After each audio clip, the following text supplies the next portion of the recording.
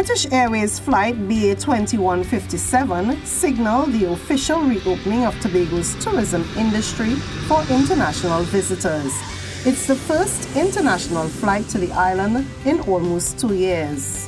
Councillor Tashia Boris, Secretary for Tourism, Culture, Antiquities and Transportation, and Louis Lewis, CEO of the Tobago Tourism Agency Limited, were among the officials on hand for the flight's arrival at the ANR International Airport. The Secretary and the CEO gave some insight on what the return of the airline means for the island's tourism efforts.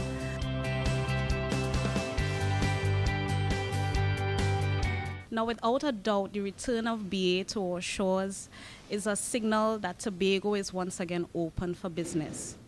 BA has been one of our long-standing partners, and they have been integral to the international airlift to the destination Tobago, so we are delighted to welcome them again today.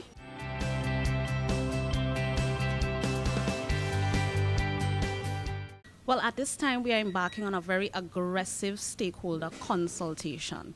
And that would be the first step for us to immediately start to craft some plans in the short, medium to long term to ensure the revitalization of the sector. What we're looking at the division, certainly in terms of plans, is product enhancement.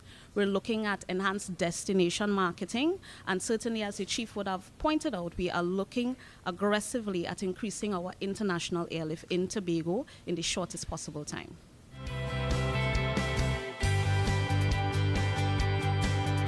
We thank them for sticking it out, and for those who need assistance, we are here to provide that assistance. The Tobago House of Assembly, through the Division of Tourism, Culture, Antiquities and Transportation, is committed to creating a facilitatory environment for them to be able to rebuild and to be able to rebound from the effects of COVID.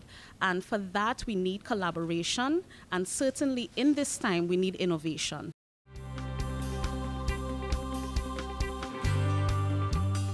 Well, certainly we want them to fall in love with Tobago again. We want them to enjoy the warmth, the people, the food, certainly our beaches. We are happy that our beaches are open again, albeit for a very short time during the day, and that's something that we will start to immediately look at.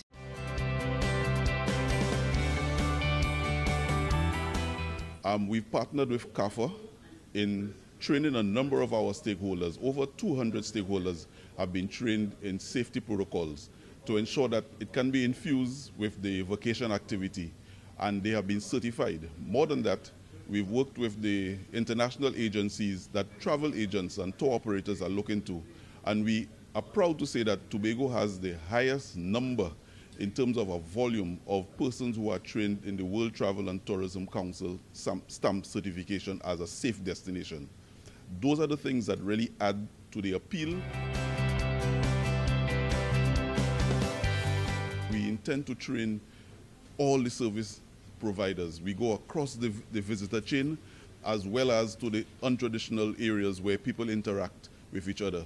Because at the end of the day, tourism is a service industry, and that is why we are doing it. But we are initiating it with several parallels. One, we've partnered with a world-recognized company, and we are also building capacity because we are doing it in collaboration with THTI. And we are also, and that is also to ensure that there's some sustainability, that when the project ends, that there's a continuity. We want to be able to stand out as the destination that says service delivery.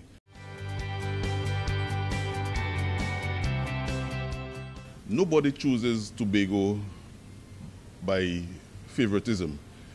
They chose Tobago because they identified with what they are looking for. It's available here. So that they go back and say that Tobago is as safe as they have advertised. Tobago is as enjoyable as it has been advertised. Tobago provides a beyond ordinary experience. So these people are very important for the progress that we are looking forward to. And it's for us to interact with them, but interact with them in a safe way and provide what Tobago is best at, is providing good hospitality in a very unusual sort of variety of experiences. And that is what we would like to leave with them. British Airways airline will operate the London Gatwick to Tobago route weekly on Mondays and Fridays.